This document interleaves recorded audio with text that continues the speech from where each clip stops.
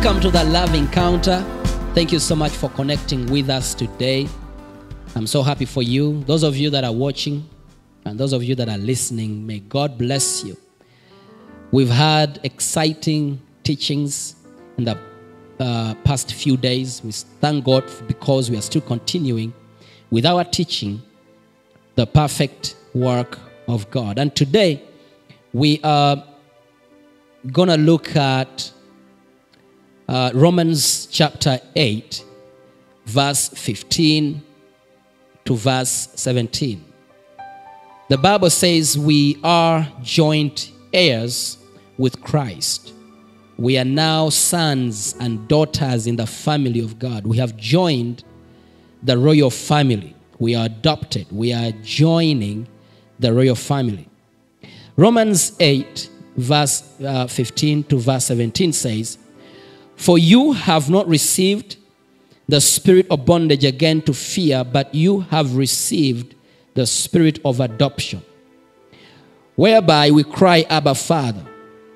The Spirit itself bears witness with our spirit that we are the children of God. And if children, then heirs, heirs of God, and joint heirs with Christ, if so be that we suffer with him, that we may be also glorified together." Now, we are members of God's family. We have joined the royal family. We are co-heirs with Christ. We have been reconciled back to the family of God. We are no longer part of the family of the devil, the family of failures, the family of sickness, the family of disease. We are no longer part of that family. We are now part of the family of God. We are co-heirs with Christ. We have joined the royal family. We share the title deeds. We share the title deeds to all the Father's wealth. The title deeds to all the Father's wealth. That is who we have become. We are members of God's family. Now, an heir is one who receives an inheritance by right of birth. An heir is one who receives an inheritance by right of birth. An heir is a rightful possessor. So you and I are now possessors of the heavens. We possess the heavens. We possess the earth, the universe. We possess it rightfully. This is who we have become. We rightfully possess the heavens. We rightfully possess the universe, the earth, the whole world. We possess this rightfully because we are now co-heirs with Christ Jesus. Whatever the Father owns, the Son owns. Whatever his Son Jesus Christ owns, we own. We have a share. The Bible says in Ephesians chapter 1, verse 3, "Blessed be the God and Father of our Lord Jesus Christ, who has blessed us with all spiritual blessings in heavenly places in Christ Jesus." Praise God. The Message Bible says, "He is the Father of our Master, Jesus Christ, and takes us to the high places of blessing in him." Now, because we have joined the royal family, we have inherited. We are co-heirs with Christ. We have been lifted. We have been lifted and taken to the high places of blessing in him. This is where we are. Spiritually, this is where we are. We have been lifted to high places of blessing. High places of blessing. That is where you are. child of God, you are lifted to high places of blessing. Now you realize that everything connected to us in Christ must possess a mark of prosperity, success, healing, surplus, perfect peace, and perfect health. Must possess a mark of surplus, perfect peace, prosperity, perfect health. Nothing missing and nothing broken. We are lifted to high places of blessing. Hallelujah.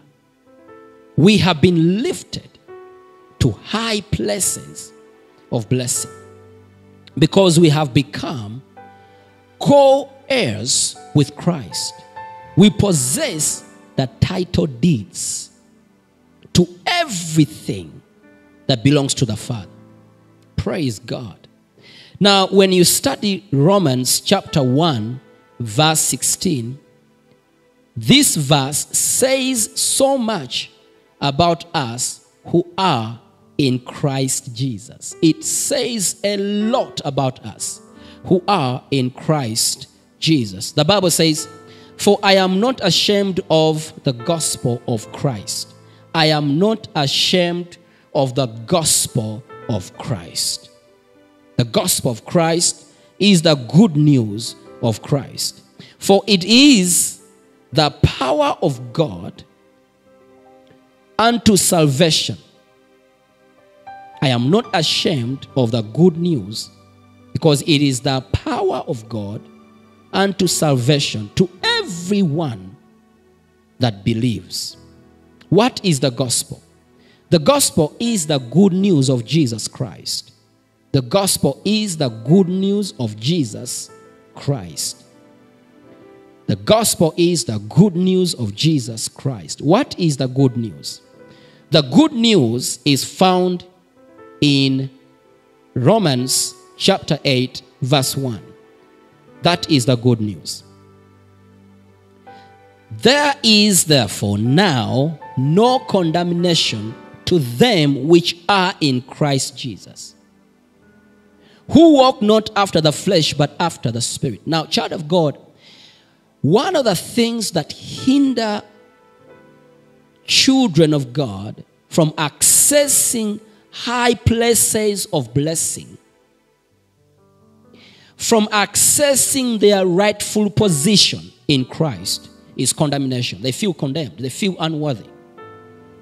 So many people think, oh, they believe God can bless. They believe God can heal. They believe God is a good God. But they feel condemned. They feel unworthy of the blessing. So when I talk about you being lifted to high places of blessing, one will say to me, you don't know what I have done. You don't know my life. I don't deserve to even step to close to where Christ is. But yet the Bible is so clear that we have become co-heirs. We have become co-heirs. We have become rightful possessors. We possess everything God owns. So one of the hindrances, and the common hindrances, or the common things that will stop the people of God from accessing high places of blessing, is condemnation. Who condemns? Is the devil condemns. The devil condemns.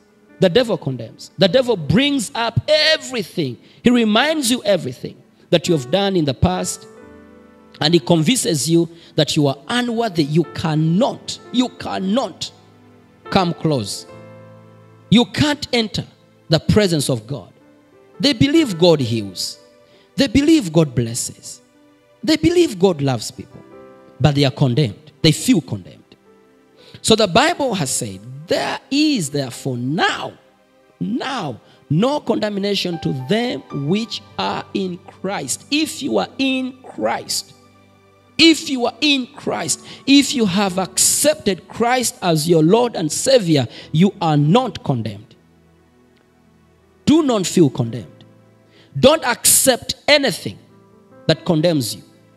Whatever you hear, whatever you read, whatever you see, and does not reflect the love of God for you, and the forgiveness, and the love the Father has for you, don't listen to it.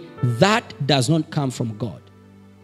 The Bible is so clear. The Bible has said, there is therefore now no condemnation to them which are in Christ. You are not condemned. Therefore you qualify to step up. You have been lifted to high places of blessing. So that is the good news. We see more good news in 1 John chapter 2, verse 1. Let us go to verse 2. Let's read verse 2. And he is the propitiation for our sins, and not ours only, but also for the sins of the whole world. He has atoned. He has atoned. He has become the propitiation for our sins, and not ours only, but also for the sins of the whole world. He has covered them. That is good news. Titus 2:11 has good news. Now this is the good news. Do not be ashamed of this good news, because it is the power of God. Good news is the power of God. Titus 2:11 says, for the grace of God that brings salvation has appeared to all men. All men. God does not discriminate. All men have received this grace that brings salvation. Praise God. Follow me, I'm taking you somewhere. This grace, by the way, grace is Christ Jesus. Grace is a person. Grace is more than a subject. Grace is more than a topic. Grace is a person. Titus 2:11 says, for the grace of God that brings salvation has appeared to all men. All men. All men.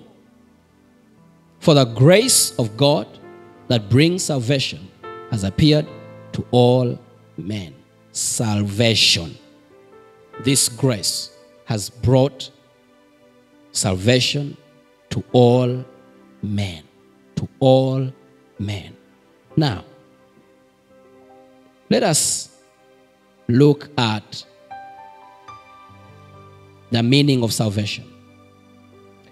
Let us understand the meaning of salvation in the New Testament.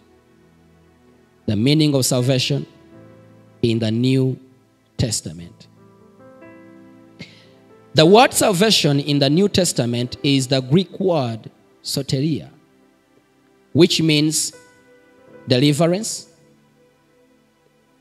preservation, welfare, safety, soundness, restoration, prosperity, perfect peace, and healing. So now the gospel of Christ, the gospel of Christ, the good news of Christ is the power, the gospel of Christ, which is the good news of Jesus Christ, is the power unto deliverance, preservation, welfare, safety, soundness, restoration, prosperity, perfect peace, healing. This is the good news. Now you realize that transformation, because if you have received all these things, which is the comprehensive blessing of Christ, the gospel is the comprehensive blessing of Christ, including all these things that I've listed. If you have received them, you have received transformation. Transformation does not come from bad news that some men preach.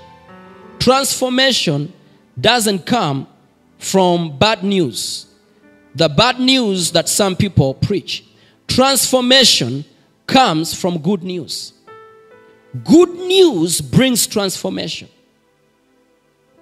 Perfect health is transformation. Safety is transformation. And these things don't come from bad news. They come from good news, the message of Jesus Christ. 2 Corinthians chapter 5, verse 17 says, therefore, if any man be in Christ, he is a new creature. All things are passed away. That is good news. That is good news. Power to salvation. Hallelujah. When good news is preached, it brings power to salvation, power to healing, power to deliverance, power to safety, power to perfect peace. Therefore, if any man be in Christ, he is a new creature. A new creature. All things are passed away. Behold, all things are become new. All things are of God. All things of God. Things are no longer of the devil. Things are no longer of pain and sickness. Your story has changed. Your story has changed. Your song has changed. Your level has changed. Because you have been lifted to high places of blessing, all things are of God, who has reconciled us to himself by Jesus Christ. We have become co-heirs with Christ. Now we are in the family of God. We have been reconciled to the family of God, and has given us the ministry of reconciliation. Even the ministry has changed. The ministry of reconciliation. Everything is changing. Everything has changed. Therefore, if any man be in Christ, if you are united, if you have become a co-heir with Christ, you become a new creation. All things are passed away. Behold, all things have become new. This is the good news of Jesus Christ. Now, when you go to verse 21, the Bible says, for he has made him to be seen for us. Now, he has made him to be seen for us. This is good news. The power to salvation. Praise God. This is good news to the power of salvation. Now, bad news does not lead men to salvation. Bad news doesn't lead men to safety. Bad news doesn't lead men to perfect health. Bad news doesn't lead men to healing. Bad news doesn't lead men to prosperity. It is good news that leads men to perfect peace. Nothing missing, nothing broken. And this is the good news of Jesus Christ. For he has made him to be sin for us, who knew no sin, that we might be made the righteousness of God in him. You see, you've been lifted to high places of blessing. Now, all the blessing of a righteous man, all the blessings of a righteous man are yours. Praise God. You are lifted to high places. You are lifted to high places of blessing. The high places of blessing. Praise God. Now, all the blessings of a righteous man belongs to you. Praise God. You possess rightfully all the blessings of a righteous man. There is no curse upon you. There's no weapon can be forged against you and prosper. Why? Because you've been lifted. You now have a high life. You live a high life. You have been taken to high life. Praise God. Hallelujah. For he has made him to be sin for us, who knew no sin. That is good news. Leading you to salvation. Taking you to salvation, to the power of salvation. That we might be made the righteousness of God in him. You possess that place rightfully. You possess rightfully. You are now part of a royal family. Lifted. You have inherited a fortune. Woo! Praise God. You have inherited a fortune. Praise God. Hallelujah. Praise the Lord. The Bible says in 2 Corinthians 8, verse 9, I want to close with this. For you know the grace of our Lord Jesus Christ, that though he was rich, yet for your sakes he became poor, that you, through his poverty, might become rich. So this is the good news that brings the power of salvation to work in a man's life. This is the gospel, the good news that causes the power of salvation, the power of a comprehensive blessing to work in your life. It causes tremendous power to work in your life, the power of salvation. He became poor. That is good news. In order for you to become rich. That is good news. Good news brings transformation. It causes the power of salvation to come in a person's life. I want you to join me right now and let us believe in the power of salvation. Let us believe in the good news. And we're going to agree together that transformation is coming in your life. Transformation is coming in your finances. Transformation is coming at your place of work. Transformation is coming into your marriage. Why? Because of this good news that causes the power of salvation to work. Child of God, if you are born again, if you have received Christ as your Lord and Savior, you have received a comprehensive blessing. You have received a comprehensive blessing. Receive this word. Accept it. Own it. Let it be yours. You are born again. If you are born again, you have received salvation. And this is salvation: safety, healing, prosperity, perfect peace, soundness, a sound mind. You can't fail. You're a child of God. You can't fail. You cannot fail. You possess this. You possess this blessing. You've been lifted to high places of blessing. Let us agree together. Let us agree together today. Let us agree for your life. I believe God than never before. I believe God than never before for your life. Raise your hands where you are. Let us pray. We agree.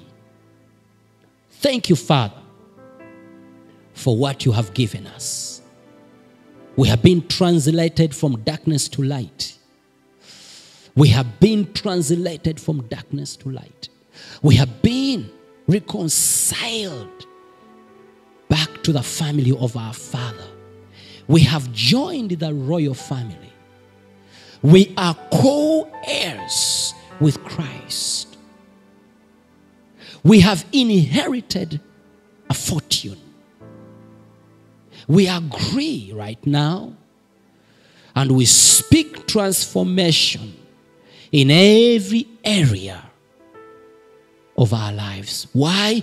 Because we have received the gospel, the power unto salvation, the power unto perfect peace, the power unto healing, the power unto salvation, the power unto prosperity, the power unto sound mind. This is our salvation. This is our comprehensive blessing. You receive it, child of God. In the name of Jesus, I bless you with the power of the gospel unto salvation. You cannot be the same again. Whatever died is coming back to life. Everyone that is sick, you receive your healing right now.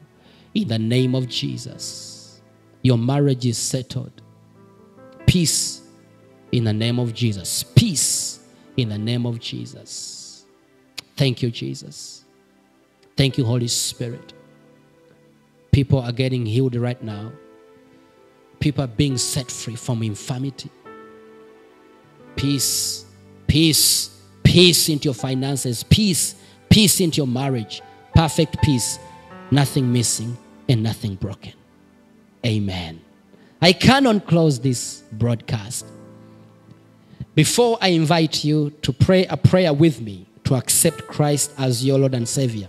If you have never accepted Christ as your Lord and Savior, I'm going to give you this opportunity to accept Him, because the things I'm teaching, the things I'm saying, can only be experienced if you have accepted Christ and your Lord and Savior. Let us pray together. Say this prayer after me. Lord Jesus, I come to you. I believe with my heart. I confess with my mouth that you are my Lord and my Savior. Thank you for dying on the cross for me. Thank you for paying the price. I now believe you and receive you in my heart, and I begin to walk in the finished work of the cross. Amen. You're now born again. You have received Christ as your Lord and Savior. Nothing missing, nothing broken in your life. We are here. We want to continue praying with you. There are numbers on your screen. CCI helpline is a Swedish number, and CCK helpline. If you are in Africa, you can call us, or you can send us a text message. If you are in Europe, you can send us a text message. Those numbers are on WhatsApp. It's easy to get to us. We want to pray with you. Send us your prayer requests. Give us some testimonies. I know that people are getting healed right now. Send us some testimonies if you're healed. We want to praise God with you. If you have any need, a spiritual need, you want us to stand with you, pray with you, help you, connect with us using those numbers. We'll be so happy to hear from you. I cannot wait to hear from you. Stay in the Word. Nothing missing, nothing broken. God bless you so much. Thank you for watching this broadcast, and see you tomorrow right here at Love Encounter. God bless you.